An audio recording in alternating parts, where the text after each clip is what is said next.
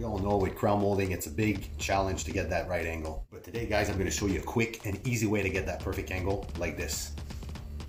So follow me. Start, get your bevel angle at 30 degrees. Then your miter cuts will need to be at 35-degree angles for each side.